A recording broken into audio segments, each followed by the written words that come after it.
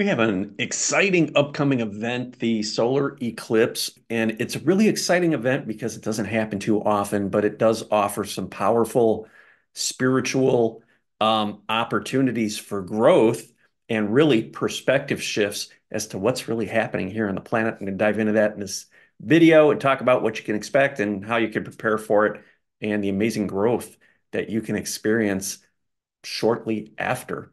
So this is an interesting phenomenon because just scientifically how it happens, right? So we've got the sun, which is 400 times farther away from the Earth than the moon, and the sun happens to be 400 times larger than the moon. So from our perspective here on Earth, it appears that though when we're looking up at the sky, that the sun and the moon are the same size. So when the sun navigates along its path in the moon and they kind of cross, right? You get the solar eclipse, and that's what's going to happen. And by the way, is it coincidence that the sun and the moon are the same relative size? Well, you tell me in the comments, okay? Because I know that there's some divine orchestration behind that whole thing, right?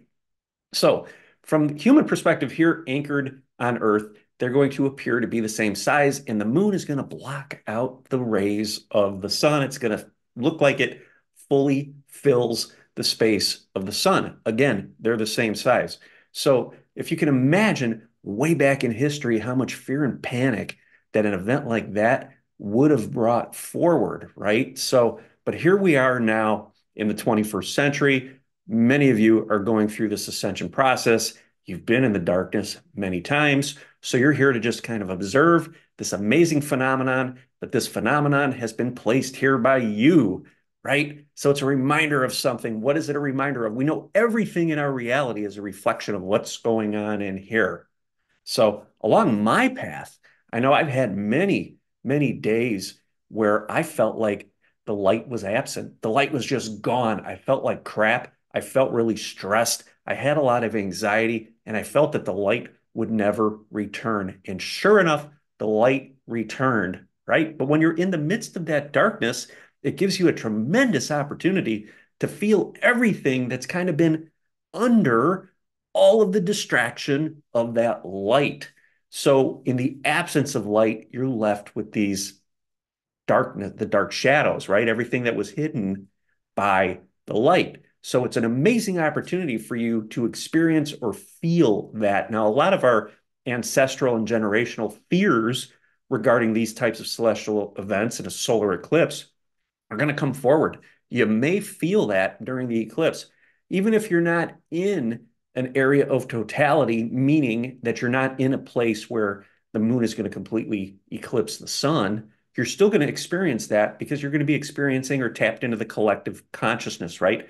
This event is a reminder that the light can appear to be extinguished from our perspective here on Earth. The solar eclipse is only available to those who are standing on the planet. If you were on the moon, you wouldn't experience it, right? But from your perspective as a human, it's going to appear as though the light is extinguished. Now, if you didn't know that light was going to return, that's going to bring up a lot of fear. And that's exactly how you might have felt going through a dark night of the soul. You get into that depression and you feel like that light is not going to return.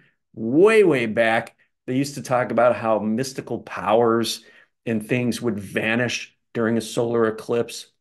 So a lot of that may be coming back up. You may experience like you're really disconnected. Again, that goes back to the subconscious beliefs in the absence of the light. But you know that this light, the absence of light, is only temporary and that the light is going to return. So we look at the solar eclipse and we realize that this is a reminder on a spiritual level that no matter how bad or how dark things get or the reality gets, the light is going to return.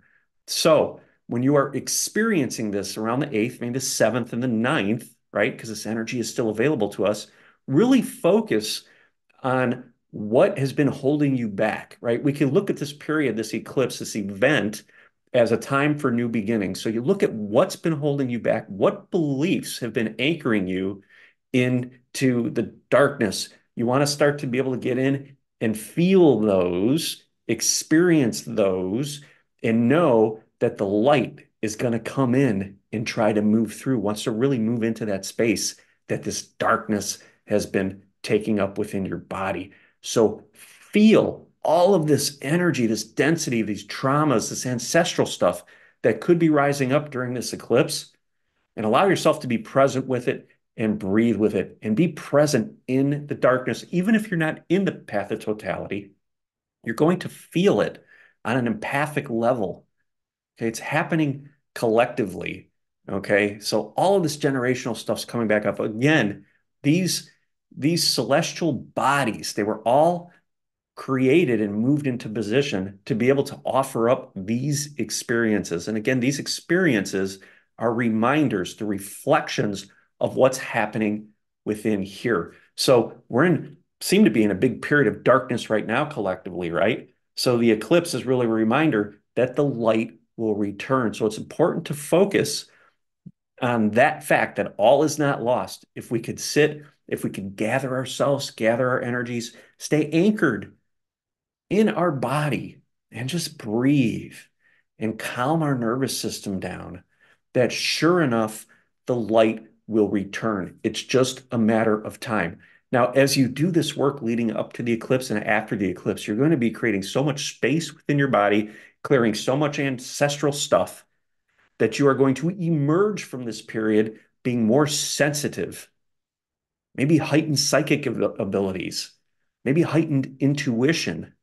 Many of you are going to receive downloads during the eclipse. Our star guides, our galactic guides are going to be present in the sky. It's important to note not to look at the sun during the eclipse. There are special glasses you could use for that, but you're going to feel the galactic presence, your guides throughout this time. Again, the light that cloaks all of this activity, because when the light is so bright, there's so much we could see. We're so distracted from the subtleties.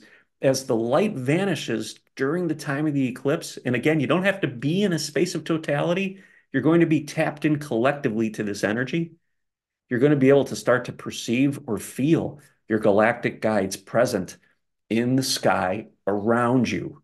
Okay, it's almost like the veil that was cloaked is going to start to bleed through a little bit.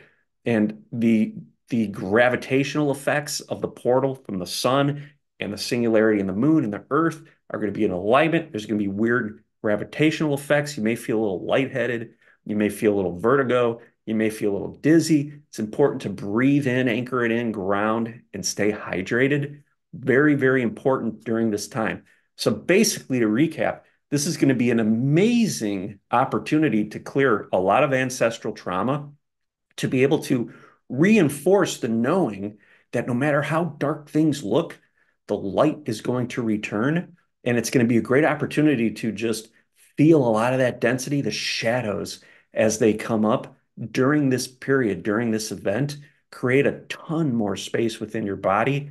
And when that light returns, you're going to be ready to just ground, anchor, and integrate all of that. All that light that's coming is you. It holds the keys to everything that you've been seeking and searching for. It's going to be all available to you. If this video resonated, please like, subscribe, share it, and watch this one next. Thank you.